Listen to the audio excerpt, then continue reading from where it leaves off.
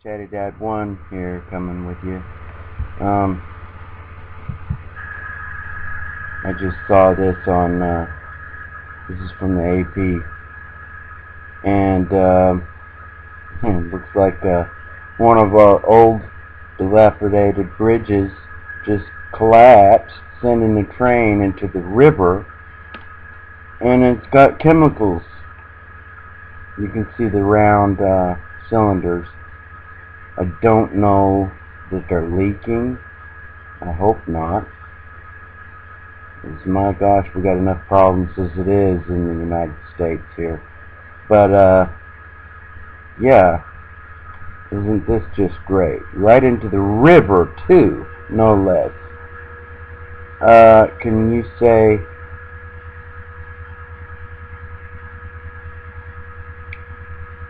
more created problems? Let's not waste a good crisis when we got enough on our plate as it is, with Sandy, with the physical cliff, the debt ceiling, all these things going on, and more. And I went over here to Drudge report, and not a word about it. Not a word about it. Nowhere. It's got basically bull crap on here, on Drudge report. And so, pretty much typical type stuff. What you're going to see is a small, clip of things here and there, if you see them at all, if you're lucky. Let's hope that this stuff isn't leaking into the river.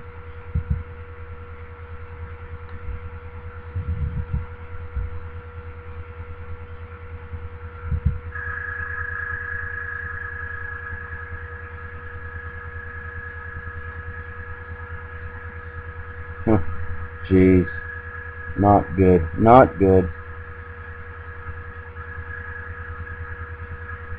I don't know what happened to the train, why it derailed on the bridge.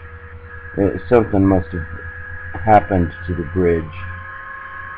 But anyhow, this is some stuff you won't see on the news probably. Except their local news, they'll probably have it there.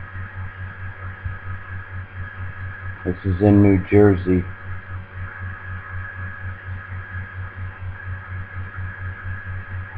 It says emergency crews are now on scene of a freight train derailment and hazardous material spill in southern New Jersey, November 30th.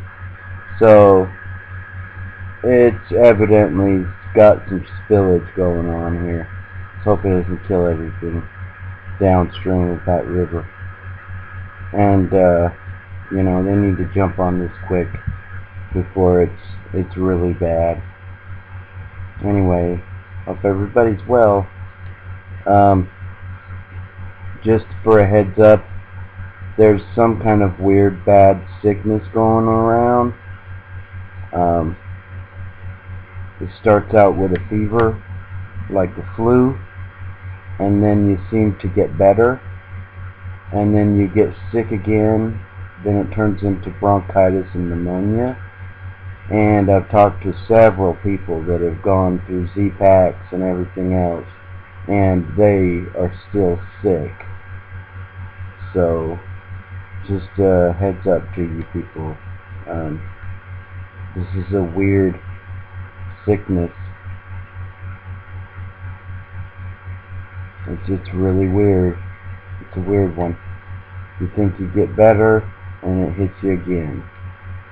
I've talked to people that have thought that they were over it 4 to 5 times, and it comes back and hits them again. And it just won't quit, and they can't get rid of it. although I have talked to a couple of people who have gotten rid of it by consuming colloidal silver. So that's probably your best bet if you do get this sickness. If you do get this, whatever it is, this fever, whatever it is. Anyway, hope everybody's well. God bless. Good luck to us all. This is Chatty Dad 1, over and out.